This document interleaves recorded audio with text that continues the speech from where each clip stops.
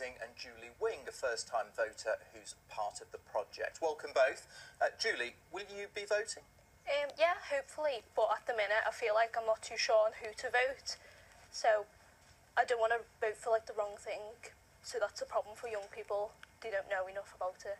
But that's for you to sort of do a bit of research, Yeah. get on the internet, listen to what they're saying? Yeah, well I think more should be done through education though. Like in school we never really did anything about it. We had like PSHE lessons, but most people didn't really take notice because obviously the way that they taught it to us wasn't the best way, probably. Is that something you found, Tom, that there's a lot of young people don't really understand the importance of politics? Definitely, yeah. I think there's really a lack of awareness and young people not wanting to vote because they don't feel like they know enough.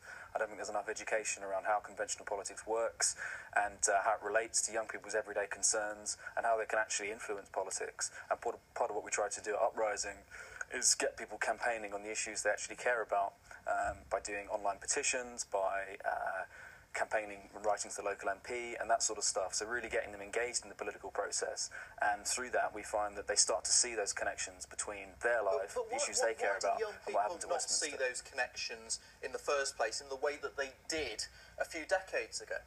That's a good question. I think it's partly down to the more, I suppose, ideologically polarised nature of debate maybe 30 or so years ago, but I think also it's to do with MPs and how much they engage with young people. I think it's really important, as I said, that we have political education in schools, but also that we give young people the chance to get their voice heard and to ensure that they, really get politicians listening to what they think about. And it's why we're holding a debate in a couple of weeks' time all over the UK called the National Youth Debate, and it's just a chance for young people in every single city to get their demands heard to politicians. Have you decided who you're going to be voting for?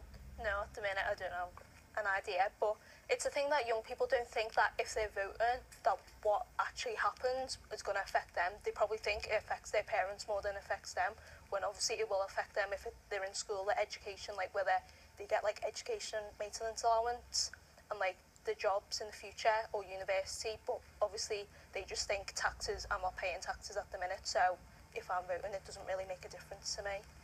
Esther, do you try to engage young people? What more can be done?